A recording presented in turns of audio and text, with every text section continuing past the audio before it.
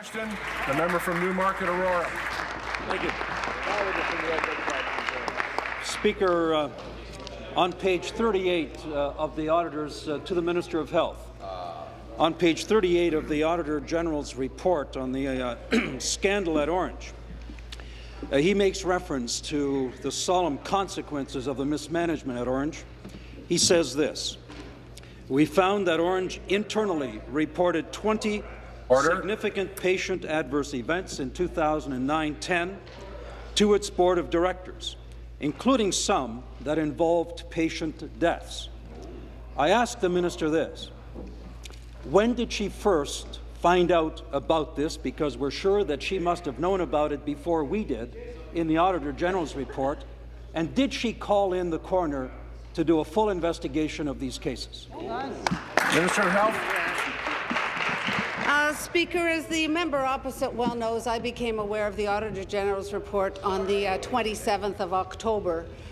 Speaker, I immediately took the action that has had demonstrable results. In fact, the member opposite has even described this as aggressive changes and improvements at Ornge, Speaker. We took that action for many reasons, no reason more paramount than patient safety, Speaker. And I'm very pleased that Dr. Barry McClellan, the CEO of Sunnybrook Hospital, Speaker, and a very fine physician, in fact, an extraordinary reputation he carries with him, he has earned, is on the board at Ornge, Speaker, and he is heading up the safety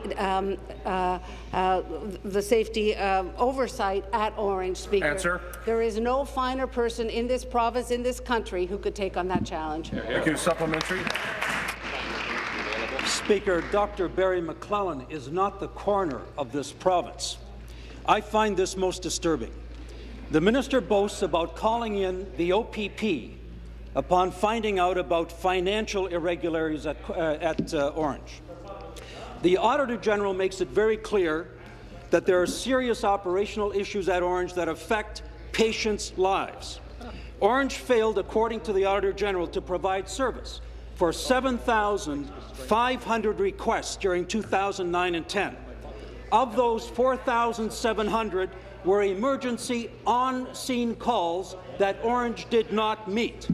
How many more lives have to be put at risk before this minister calls in the coroner to get to the bottom of this?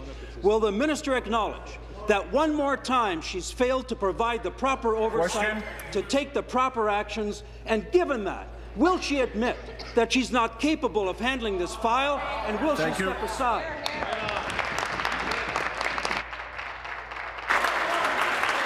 Be seated, please. Be seated, please. Thank you. Minister of Health. Speaker, I am very proud of the legislation that we have introduced to increase transparency and oversight at Ornge, Speaker.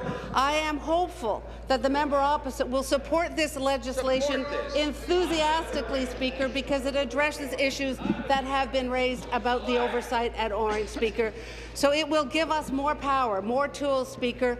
Among those tools, Speaker, we will have the power that we currently have with hospitals, and that is to send in an investigator, to send in a supervisor in those extreme cases, Speaker, where public safety is at risk. So I look forward to the support of this legislation, Speaker, as we move forward. Thank you. New question.